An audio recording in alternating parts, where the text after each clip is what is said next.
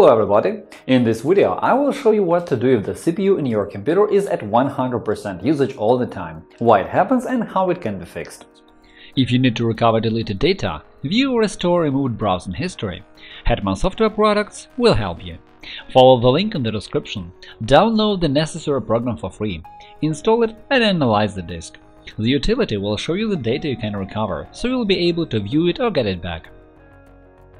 In our channel and blog you will find solutions to any problem, from installing an operating system or configuring it to fixing possible bugs and errors or optimizing mobile gadgets. Our specialists will answer any questions you ask in your comments under the videos or articles. We all know that the CPU is a key element in any computer as it processes all the data, so any program or application you start uses a certain percentage of the CPU's power. On the other hand, the less loaded the CPU, the quicker and better the overall performance. That is, files and apps open faster and so on. That is why it's very important to never have your CPU at 100% usage and to make sure it possesses some spare capacity to handle other tasks. In today's video, we will try to find out what causes the CPU to work at full load and how you can avoid it. So let's begin with the things that may cause 100% CPU usage.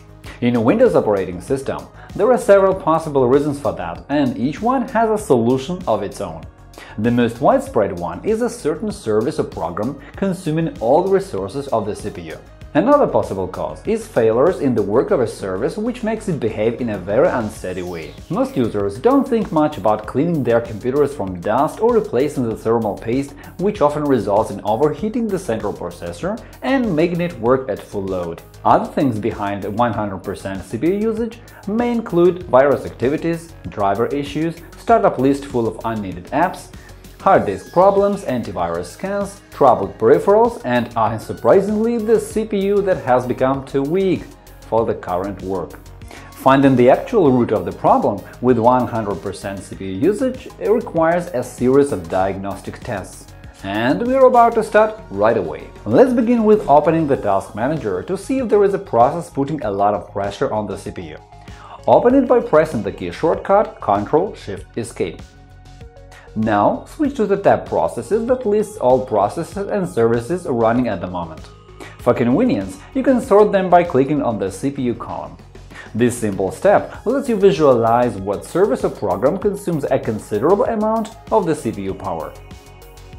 Too often, after you finish working in a resource-intensive program, they still leave behind some services or incorrectly closed applications, which affects the computer's performance, and browsers do it more often than any other software. Also, playing high-quality videos could be a difficult task that older computers just can't handle, as their processors would be struggling and making the entire computer feel sluggish. To fix the problem, right-click on the application consuming the CPU's resources and select End Task from the list to actually close it. However, you should be careful.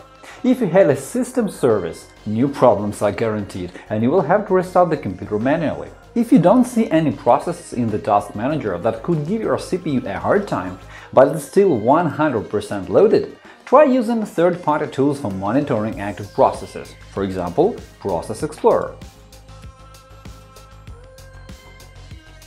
This is a free utility for Windows, and you can find it in sysinternal's website, which has been purchased by Microsoft back in 2006. This utility can show you absolutely every process in your PC and help you get rid of the ones you don't need. System Idle Process shows how much system resources are free. As you can see, my CPU is not overloaded at the moment. This is a normal situation for a computer unless there is some resource-intensive stuff running. The line Interrupts shows how often the system interruptions occur. Normally, it should stay within the limits of a few %. If this figure is several times higher, congratulations, you'll find the culprit, and we'll talk about it a bit later. Another process to reduce the computer's performance is svchost.exe. In fact, this is a system process, but all kinds of viruses may use this name as disguise. In today's video, we will also show you how to deal with it. Assuming you have found the process taking away all of the CPU's resources, use the Task Manager and Task option to put an end to that. If there is evidence to believe the problem comes from the interrupts, the probable troublemaker is drivers, or to be more exact, their incompatibility with the operating system or with each other. First of all, check the drivers for chipset, motherboard, graphics, Wi-Fi model, sound, and network adapters. Learn how to install or update drivers from a video on our YouTube channel. Find the link in the description. If the Task Manager and Process Explorer couldn't help you to find the cause for 100% CPU usage, let's move on to drivers. Manufacturers often roll out new versions of drivers to improve performance of their devices. However, new doesn't always mean better, and sometimes older drivers are more predictable in their work. So when you download and update drivers, look for the ones having the word "stable" in their name. These are the versions that don't have bugs or errors.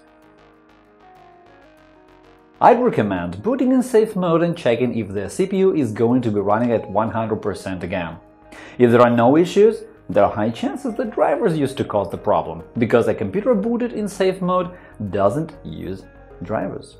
In most of the cases, the troublemakers are network adapters and generic drivers by Microsoft which are installed with Windows. So download drivers from the official website of the company that manufactured your hardware and update them.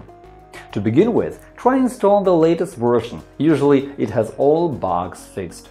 And if the CPU problem reappears, try an earlier version. In case you can't find the manufacturer's name on its official website, you can use third-party utilities for updating drivers, for example, Driver Pack Solution. As I said before, another cause behind the problem could be viruses. Their presence on a computer always affects its performance. Just as any other application, they consume a part of the CPU resources, so it ends up virtually gasping for breath. If the CPU usage problem is caused by a virus, you can track it with the Task Manager or the tool called Process Explorer. To make things even worse, viruses often disguise themselves into system processes, so users are afraid to take a risk of removing them. The process most frequently used that way is svchost.exe, and it is pretty difficult even for a power user to understand whether it is a virus or not. There is a good video about removing viruses in our channel, check the link below. So far, the best option would be to scan the computer and remove any malware your antivirus can detect. If the problem can't be fixed, try disconnecting peripheral devices one by one, like scanner, printer, mouse, webcam, and so on. Also, make sure that the device manager doesn't show you any peripheral devices missing proper drivers. Open the device manager by right-clicking on the Start menu and choosing the corresponding line. Now check the list on the left for any devices with a yellow exclamatory mark next to them. For any of such devices, install proper drivers. Now, let's find out when the problem may be caused by the process svchost.exe. There are only two variants possible. It's either a virus or this system process really uses the central processor so much. If it's a virus activity, in most cases you can see it in the Process Explorer as a process started by administrator or by your account. In this case, just end this task and clean the computer from viruses. On the contrary, if svchost is really a system process, try turning Windows automatic updates off and try disabling the antivirus, because sometimes it may come into conflict with other software installed on your machine. To turn updates off, open the Services tab, find Windows Update Service, open its properties and set its startup type as disabled, then click Stop. Save the settings and restart the computer.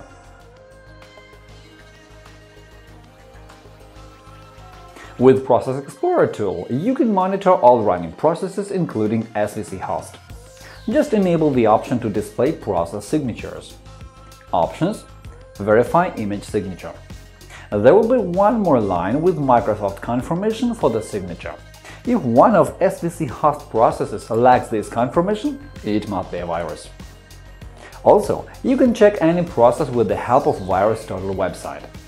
Open Options and select it from the list. One confirmation only, and you will see a new column with information from VirusTotal. You will see how many antiviruses find this process suspicious.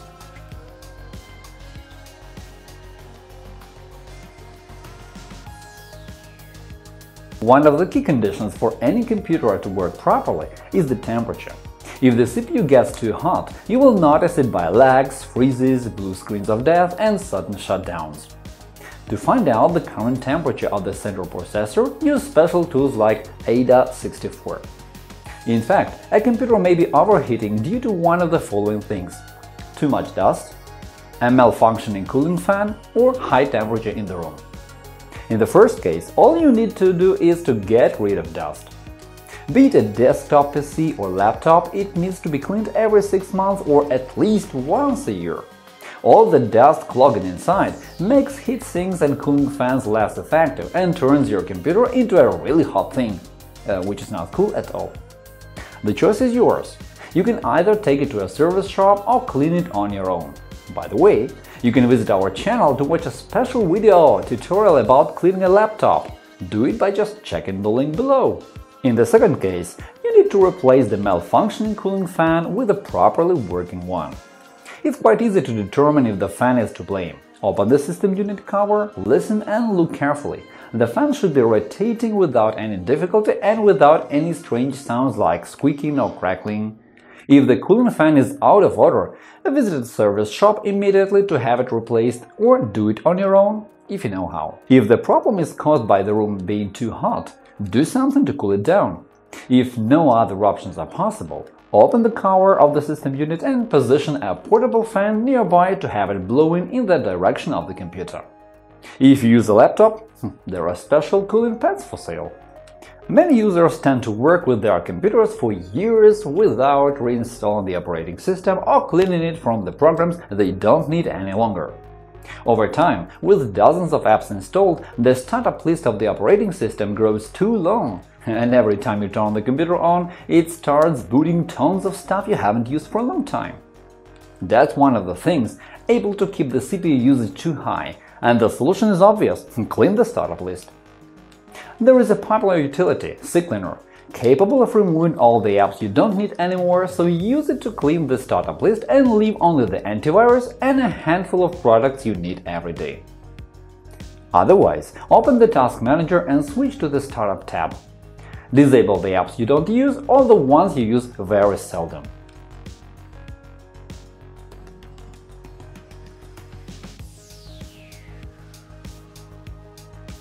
While the Task Manager is open, have a closer look at the list of processes. It's possible that your computer is running too many apps at the same time and the CPU can't handle them all. Sort the processes by their impact on the CPU usage. Start ending the most resource-intensive ones. If you are not sure what this or another process does, search this information on the internet. One of the causes for high CPU usage can be the hard disk. In some cases, it can have the processor loaded even to 100%. Most often it happens when the hard disk is about to break down. To be on the safe side, check it for errors as soon as possible. I recommend watching a good video about it in our channel, and you can find the link below as usual. If your computer is rather old, most likely it can't keep up with the new tasks. The progress of technology is especially evident in the IT field. Updates for various programs come out every day, and standard apps are growing hungry for more and more resources every year. If you use a standard app like a browser, Microsoft Paint, or a photo viewer, and the CPU usage peaks to 50% or even 100% and stays there, it looks like it's high time for an upgrade. Talking of antiviruses, it's a good thing to have, but with a weak CPU, you will hardly fancy its permanent monitoring. However, it's easy to check, just disable the antivirus or boot in safe mode. If the central processor is nowhere the 100% figure, it must be the resource-intensive antivirus you are using, so you can try switching to a product that needs less CPU power. Summing up, here is a piece of advice I'd like to give you. If you own a low-end computer or it has a slow hard disk, disable automatic updates or replace the conventional hard disk with a solid-state drive. If the hard disk is too slow, it has to work at max load all the time, and it keeps the CPU busy as well. However, it can be avoided by turning automatic updates off. And that is all for now. I hope this video was useful for you. Remember to click the like button and subscribe to our channel. Push the bell icon to receive notifications and never miss a new video. Leave comments to ask questions and share your opinion. Thank you for watching and good luck!